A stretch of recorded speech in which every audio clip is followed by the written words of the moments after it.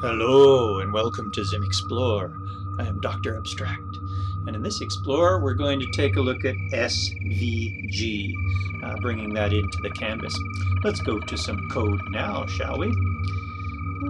So this is the ZIM Fit template, and we have made a function called SVG to bitmap, and we'll put that into ZIM 7. Right now we're in 6.9.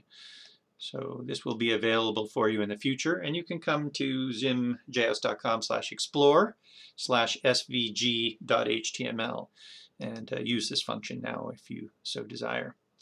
Now this function uses a blob, and we've got a ZIM blob, and when we are using our namespace, well, we're not using our namespace, that means a ZIM blob will overwrite the JavaScript blob. We didn't even know JavaScript had a blob, but it does. So temporarily up top, and we'll fix this in the ZIM 7, we'll handle this in behind the scene.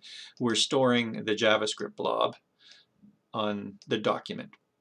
So now it's either that, or we could have set we could have set the ZNS to true, so that we would have required a namespace, and therefore the ZIM blob would only be ZIM blob, and the JavaScript blob would not have been overwritten. But anyway, like I said, you won't have to worry about that. All right, and we've got some SVG over here. Now that's scalar vector graphics. We'll just copy the SVG. We've got two choices. We can store that in a variable and just pass it into this function, or it may be already on a page. It doesn't, I mean, that would probably be the way to do it. If you did have an SVG here, then we can read in the SVG from the HTML. But if you're going to do that, you probably don't want to see the SVG on the page itself. So you would go and you would say style, end of style, not the end of style, no! And this thing is called vector, so number sign vector. We'll have display colon none semicolon. So now we won't see the vector.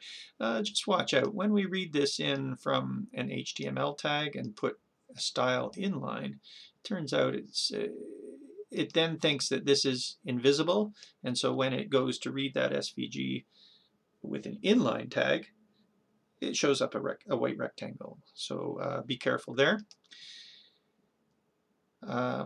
But if you apply a style on it like this, then reading in this tag isn't affected by this style.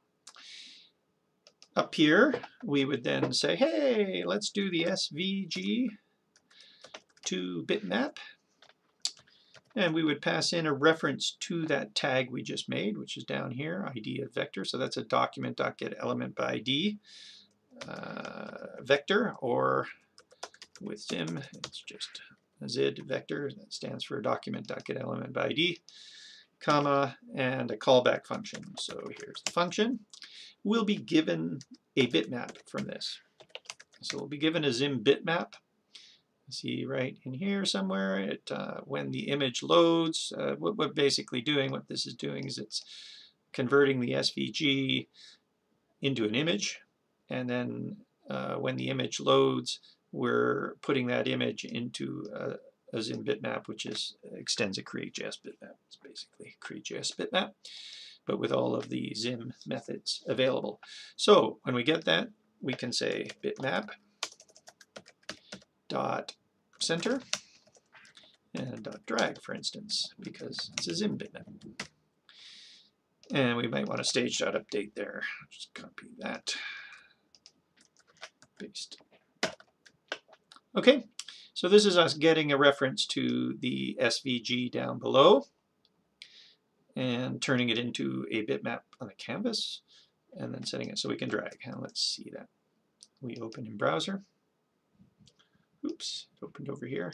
Refresh that just to see. And there it is, dragging. Very nice, huh? If you don't want to do it this way, we will cut this. Cut that out. And we won't bother with that. We'll come in here. And what we can do is say var SVG is equal to, and we can use the new backtick. to go multi-line, which is nice, and paste there. So now we've got a multi-line string, like so, and we would just pass in a reference to the SVG, and save that up. What do you want to do with it? We could transform it. Transform our bitmap. We'll see how big this is. And we come back here and refresh. There's how big it is, and now we can transform the bitmap, or well, the bitmap which is from the SVG. Very nice. Isn't that cool? So that's pretty neat. That means we can also probably dynamically work with bitmaps. Just run it through that again if you make any changes, etc., etc. And this has been a ZIM Explore. I am Dr. Abstract, taking a look at SVG in ZimJS, zimjs.com. Ciao.